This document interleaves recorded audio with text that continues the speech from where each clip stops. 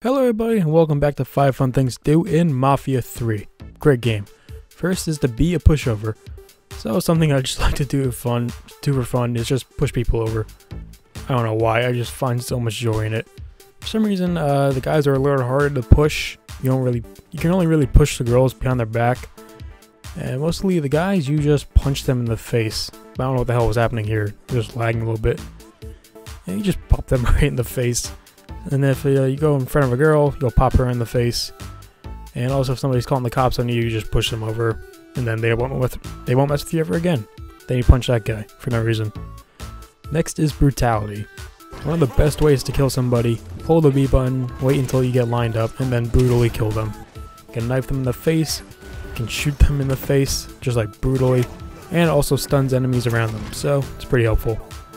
And then you just shoot the guy trying to call the cops. Next, this is a stick up.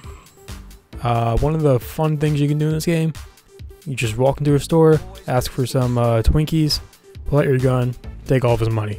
Try to call cops, upper or whatever punch it's called, him, take his 30 bucks and then just walk away.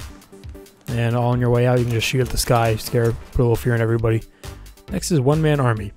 So for this you're going to want to stock up and with like ammo, adrenaline, that kind of stuff. Yeah, this is just like a little challenge for anybody. Just do a few pop shots in the air, let that guy call the cops on you, please him for his services, and when the cops come, just see how long you can last for.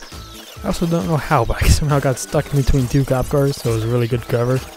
But yeah, it lasted, I don't know, maybe a few minutes, then I died. Don't know how long you can actually last for. I'd love to see how long people can actually last for that are a lot better in this game than me. And spin in circles. Next is the collector.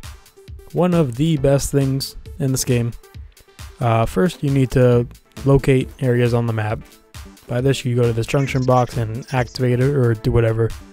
And you'll see blue icons on the map. These are collectibles you can get.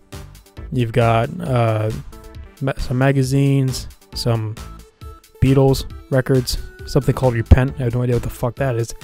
But the best thing in this is the Playboys.